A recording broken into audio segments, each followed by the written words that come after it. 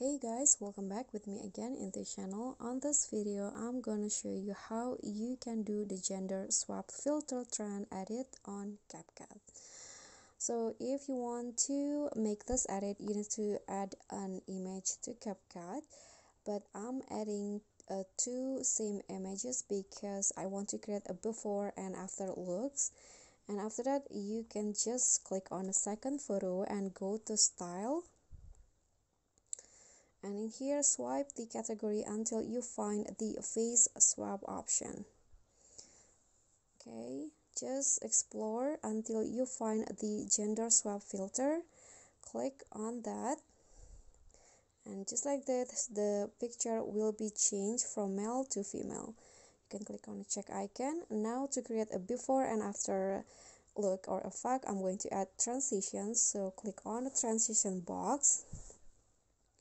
Here I'm gonna be using the mix transition. Okay, this one, mix.